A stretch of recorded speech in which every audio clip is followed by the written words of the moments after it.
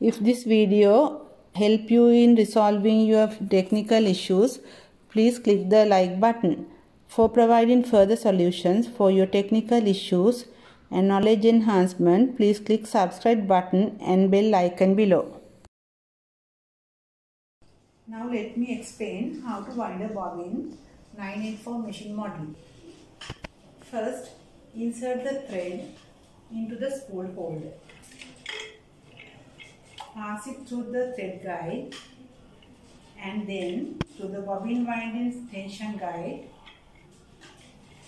and now take a bobbin and pass the thread through the bobbin hole and insert the bobbin into the bobbin spindle. Then push the spindle to the right. Now hold the hand wheel tight and turn the center knob anti-clockwise towards you to loosen the wheel to wind the bobbin. Start winding.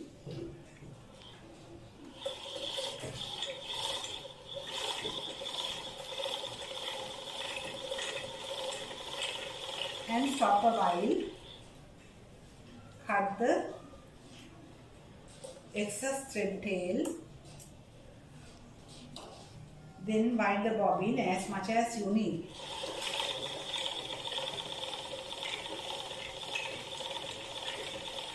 Once the bobbin is full, push the bobbin spindle to the left and remove the bobbin.